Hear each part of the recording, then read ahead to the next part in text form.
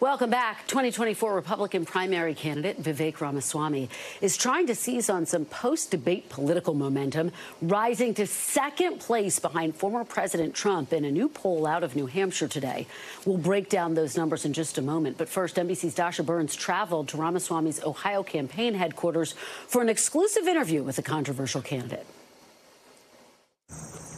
He's a political newcomer rising in the polls. You have no foreign policy experience, and it shows. And you know what? The foreign policy ahead of politicians with longer, stronger resumes. I'll be very frank about this. I am not surprised by our rise. The people in our Republican primary base, we're hungry for national unity, actually. I think it's a different philosophy of how to get there. His style and his politics drawing comparisons to another one-time political newcomer. President Trump, I believe, was the best president of the 21st century. Pumping out content that, like Trump, is often baseless and creates controversy.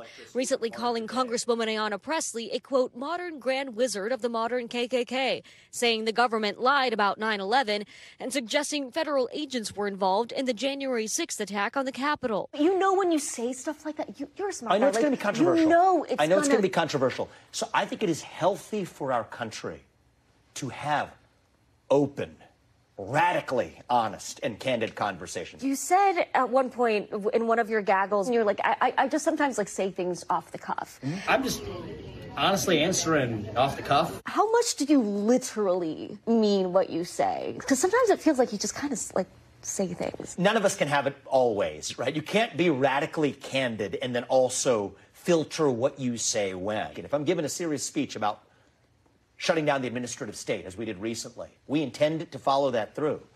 In other cases, I also believe in moments of levity that are honest, that open up candid dialogue. I'm not saying things I don't mean, but that doesn't mean that that's a bedrock part of my policy agenda to drive forward either. Many of Ramaswamy's policy ideas are polarizing.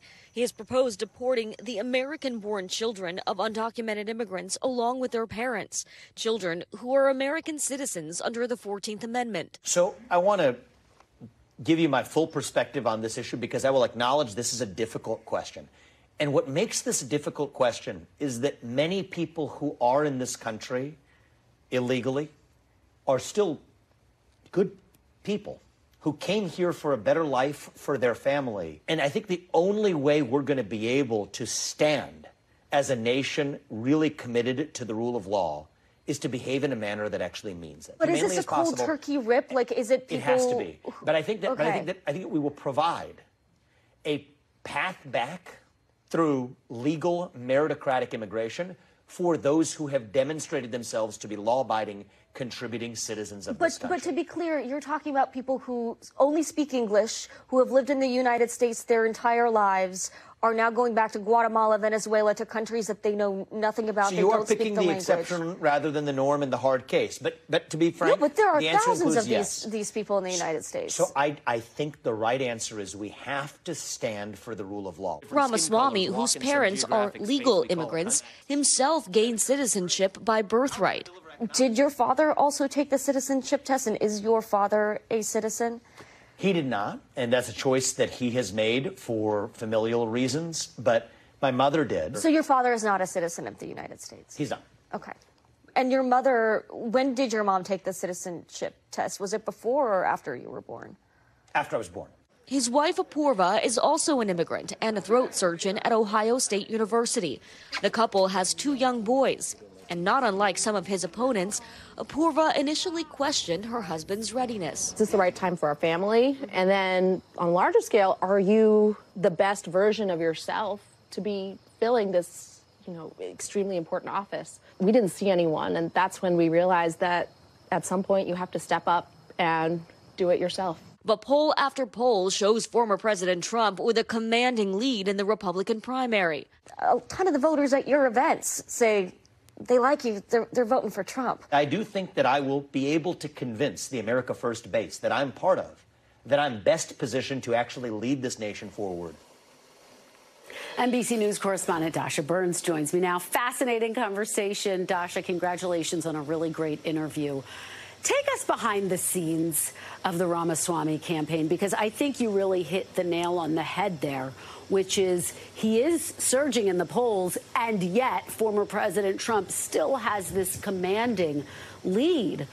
What are they saying about that? And realistically, do they think he has a shot? Well, it's interesting to look at those Trump comparisons because you even see and feel that at their campaign headquarters. You remember back in 2015 and 2016, Trump was such a non-traditional candidate. He really shook the media landscape, and he found his own way to talk to voters directly and constantly through Twitter. Well, Vivek is doing his own version of that. You go to his campaign headquarters, which is a former bar, by the way, and where there used to be horse stables. Now there's a podcast studio, there's a TV production studio where he's producing a seemingly endless stream of content where he does spout some of those controversial comments that we talked about there. But that is his way of directly talking to those voters and really making his case. And that's how he's really starting to stand out. Unlike some of those other candidates that have maybe avoided the media in some ways, he's saying the more the merrier. Let's talk to everybody, and let's do it kind of constantly, Kristen. It's really fascinating conversation, Dasha. I want to pivot a little bit because I know you've also been covering the abortion fight in Ohio. The state Supreme Court there recently handed a partial victory to Republicans on ballot language this week. Break down what the key takeaways are there. Yeah, and a bit of a blow to abortion rights advocates. The state Supreme Court said that the words unborn child can be used on the ballot in November. This is something that Ohioans for Reproductive Freedoms were arguing against. They wanted to use the word fetus, which they believe is the right language because it is the language actually used in the full text of the amendment. But the Supreme Court said it's fine. The words unborn child will be on the amendment. Abortion rights advocates say this is potentially going to mislead voters.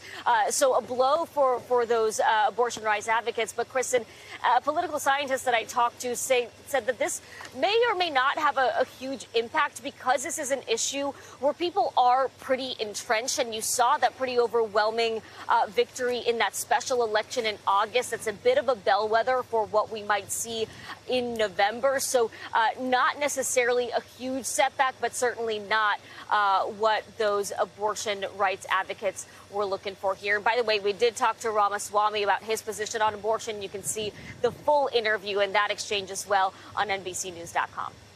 Yeah, obviously continues to be front and center in the GOP primary race, and we know that both sides will be pouring a lot of money into that ballot measure fight in Ohio. Dasha Burns, thank you for covering all the angles for us. Appreciate it. Great to see you.